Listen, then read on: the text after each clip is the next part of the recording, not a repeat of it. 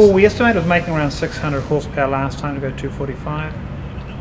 It's now making about 800, but this is a naturally aspirated engine built that we're running, so it's not O-ringed, it doesn't have the high strength head studs in, so we think it's lifting the head a little bit at the higher boost levels. So we'll probably go up with maybe a conservative estimated 700 horsepower. The idea is to keep the engine together.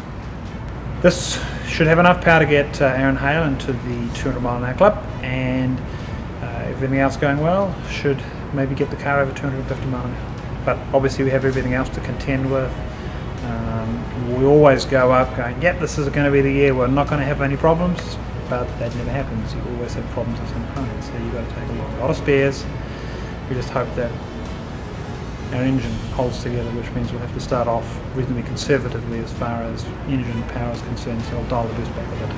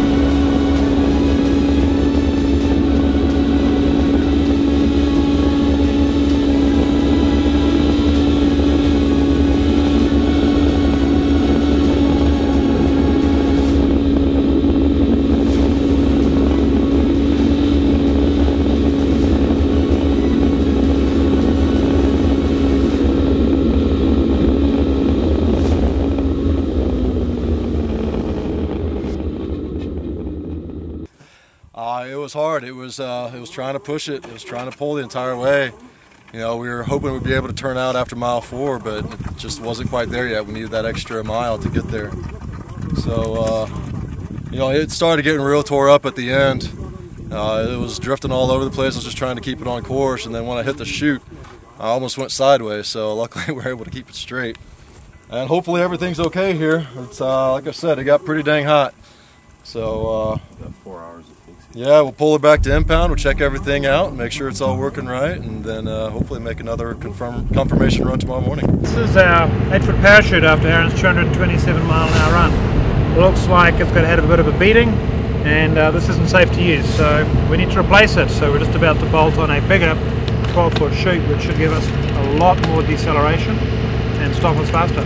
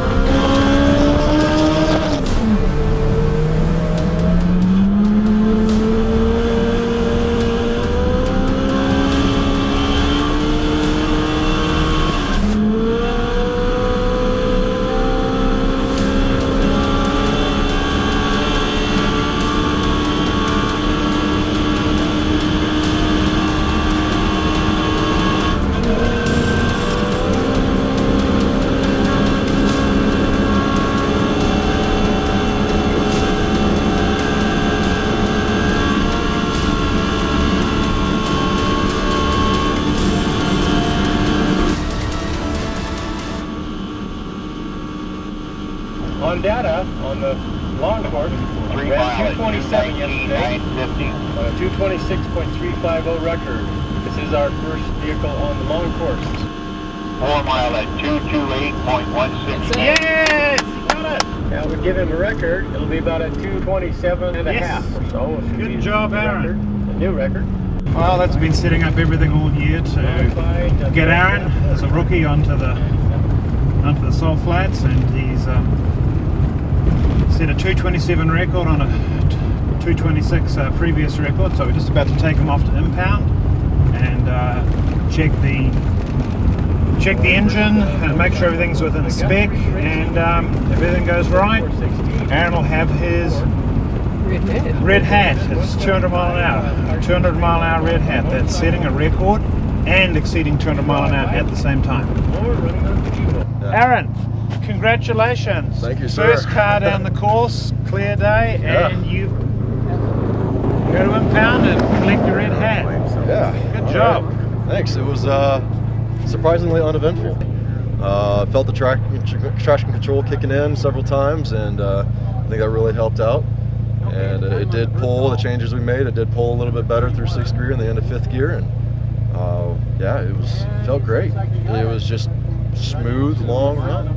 Loved it. All right. Yeah. Good job. I told Daniel, I was like, well, I'm actually kind of disappointed. I was hoping for something a little more eventful, exciting, like, yeah, oh my God, it's crazy. And it was fast. It was fast, and we got the record. Smooth and uneventful. This is what we want. Yeah, yeah.